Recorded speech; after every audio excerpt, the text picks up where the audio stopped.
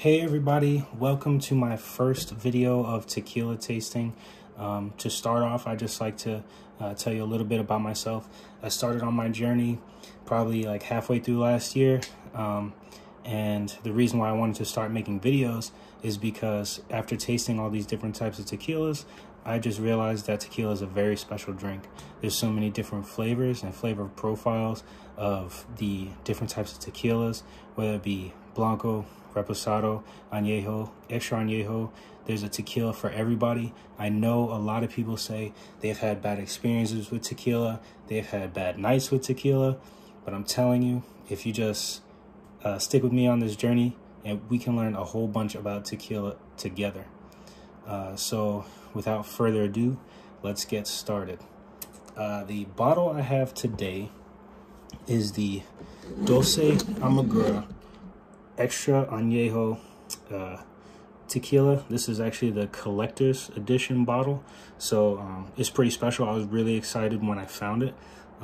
This bottle is handcrafted, hand painted ceramic, and it was just really beautiful. The one thing that I immediately thought when I saw this was, I have to have this for my collection because it's just such a beautiful bottle.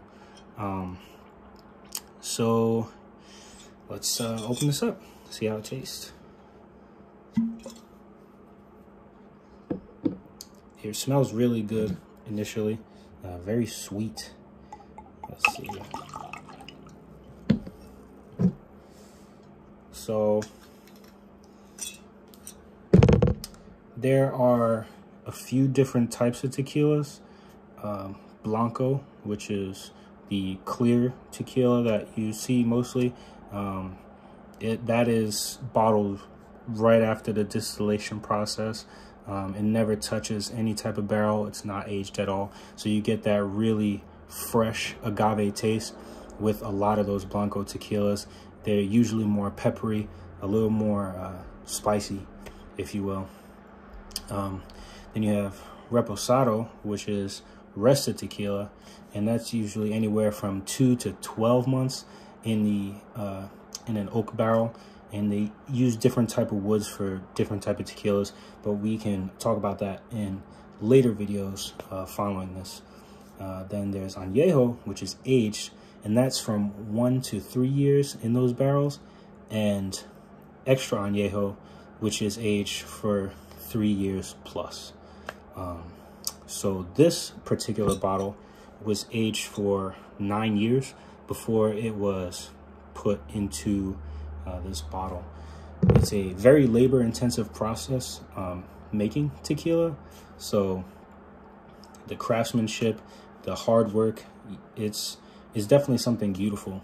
And you see that with the color of this tequila.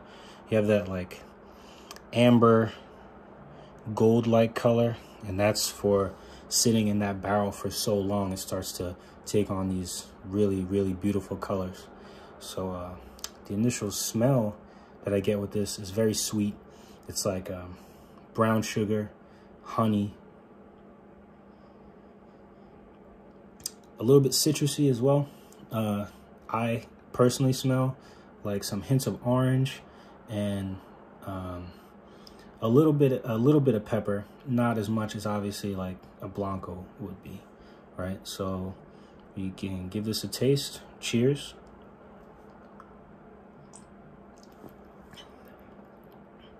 Wow, that's it's like really sweet.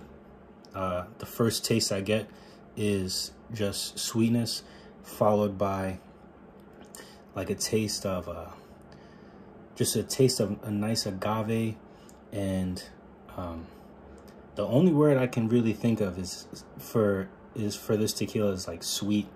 It's sweeter than any other tequila that I've had.